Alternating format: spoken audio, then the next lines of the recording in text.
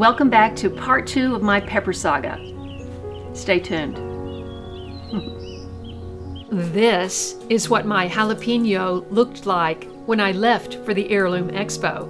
If I'd been more observant, I might have been concerned about those white spots, because the same plant looked like this when I got back. When I returned, we were in a heat wave and my figs were splitting faster than I could make fig jam.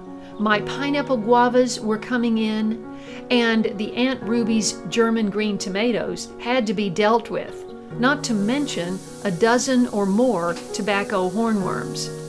And I was only home for 3 days before I left to visit my mother for her birthday and see her new place in Tennessee.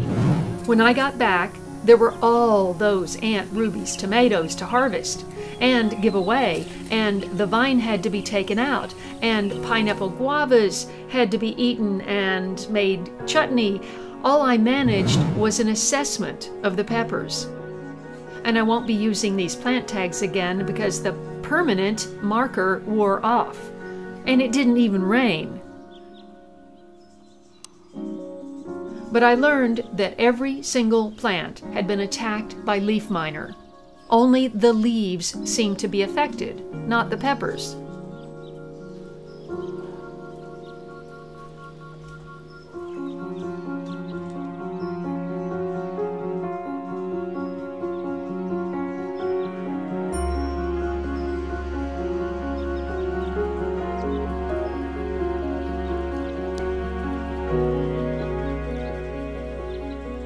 But the very next day, I was in Idaho to look at some properties, my 3rd trip of the month.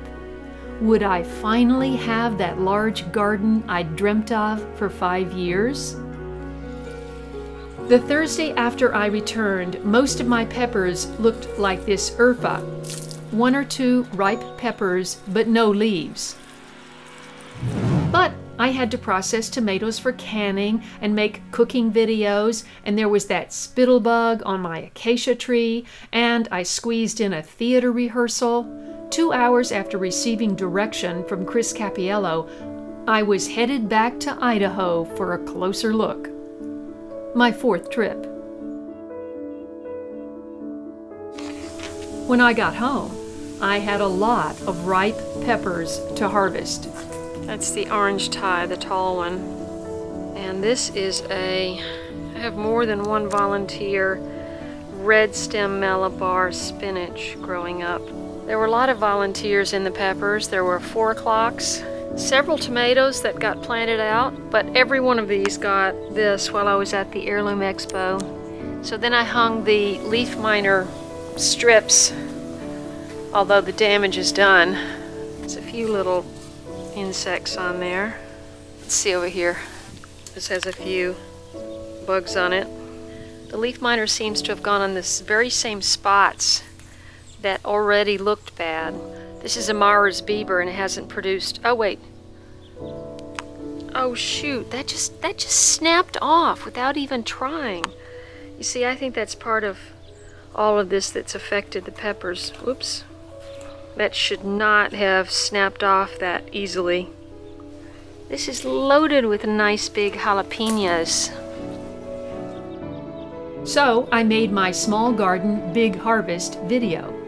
2 days later, I was on a plane to Northern California to see my son Walker. He was helping out a memorial roping event in honor of his former mentor, so I tagged along. Watch for my upcoming video. Next day, he tagged along with me to Annie's Annuals and Perennials. Over the next 10 days, the peppers continued to deteriorate. It was the beginning of the end. I still had a few blooms, but not much hope. And it was October. Now, the leaf miner happened at the 1st of September, but it has leached out. The leaves have leached of their color, and they're dropping on their own. So, this is very upsetting. There are some newer leaves at the top that might be okay. I have done a treatment on the soil with mycelium solution, but I think the damage is done. Every single plant was affected. And when I read last year about bacterial spot, there's no cure for bacterial spot. This is the only Aruba hybrid I've got going. And this is Kaye, which is the popular sweet pepper commercially grown in Turkey. I ordered several varieties from Ford's Fiery Seeds for 2016, which were the Black Finger, Kaye, and Syrian Fortress, Morris Bieber. Anyway, that's where we were at on October the 9th. If you're noticing that there's not a lot of green behind me, it's because on Thursday, Eric and I took off almost every leaf. My plan is to harvest today, then I'm going to assess which plants have no fruit and no flowers, and they're going to be destroyed. And as you can see, they're still producing peppers, and the peppers are still really beautiful, which is why I have decided it's not blight, because that would affect the fruit too.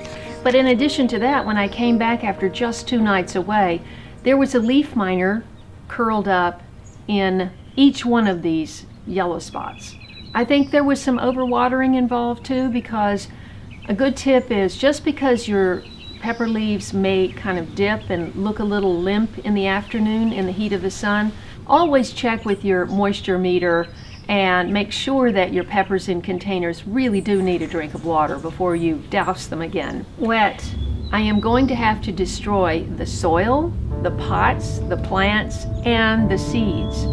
I can't even replant my own seeds from next year because this can be carried in the seed, which may explain how I got it this year.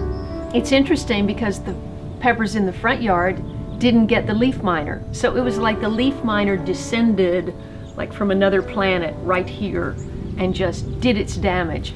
Now, as soon as I got back, I installed these blue sticky traps, which are for leaf miner and thrip, but too little too late.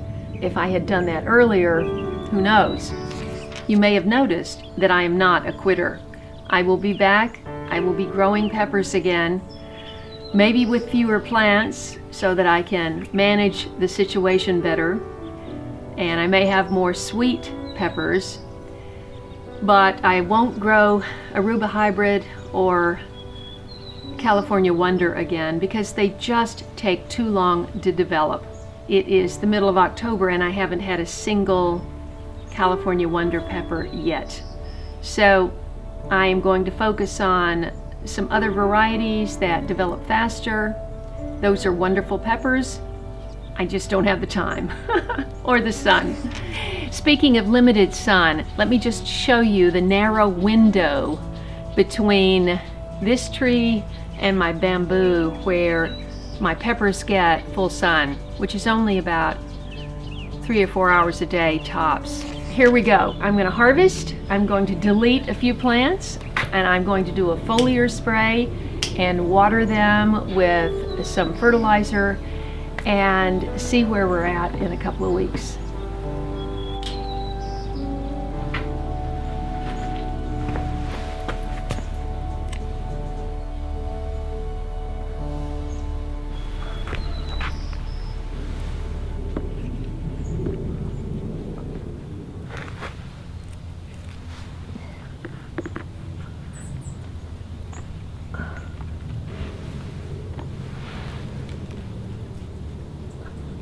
And these are the 3 varieties that are not ripe at the moment.